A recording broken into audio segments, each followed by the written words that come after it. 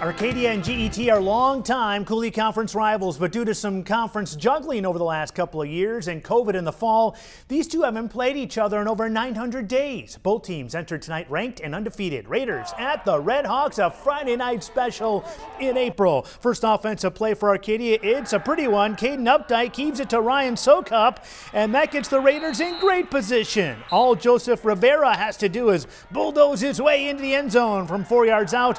Raiders up 6-0. Arcadia showing they can hang. Here's Sokup, but this time on the ground, he bounces to the outside and says, "Hello, Declan Levy," along the sideline. Our photographer and sports reporter there, and that sets up the QB draw. Updike in, 13-0 Arcadia. Now the second, now GET's first pass play, and it goes for 72 yards. Luke Vance in for 6, and it cuts into Arcadia's lead. But just like Sokup, it's Vance on the ground too, and he is fast as well. He breaks free. Now a one-point game. The Red Hawks gain the lead. They're now up 7, under 2 minutes to play. But then here comes Arcadia. Updike to Austin Zastro.